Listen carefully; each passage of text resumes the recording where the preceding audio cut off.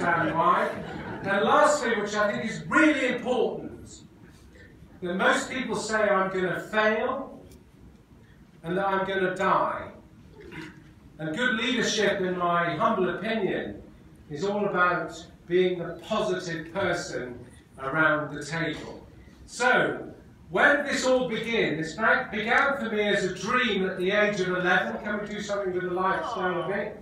Check out that haircut, bit strange. And I saw a film at the age of 11, lights down please a bit. I saw a film at the age of 11 that inspired me to do this. So guys and girls, ladies and gentlemen, do not forget your dreams. Hold on to them. And that dream took me to the South Geographic Pole. I actually am the first person in history to walk to both poles, regardless of whether it was unassisted in my underpants backwards or whatever.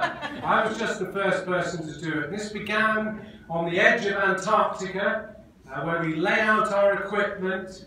Now remember, I made a promise to the great Jacques Cousteau that we would take away our base camp and equipment. No ship, 3,000 mile swim home.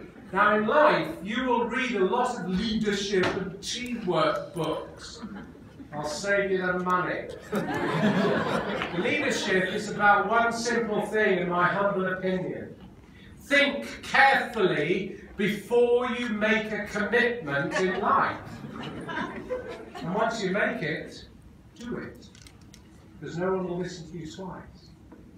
And we made a promise to Jacques Cousteau, and we would deliver on that promise, of which I'm very proud.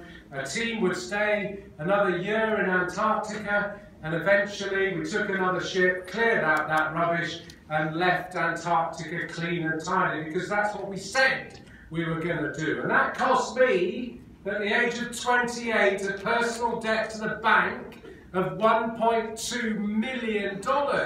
And I've never had a job. I've still never had a job, and it took 10 years to repay it. But the game was afoot. Now I went to the South Pole because it went down well with girls at parties. You know, the South Pole has saved the planet. You will notice, gentlemen, that there is absolutely nothing hanging down in the central area. It is your job, gentlemen, to explain to our esteemed ladies later, not now, why this happens to a naked man at -60. Let's just say it's a bit cold. Anyhow, we're now 600 miles from the nearest land, and the only thing we hadn't planned for happened. The entire ocean starts to break up beneath our feet.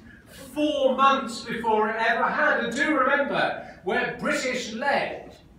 So we don't have some CNN camera crew filming us. You know, the Weather Channel aren't there interviewing us.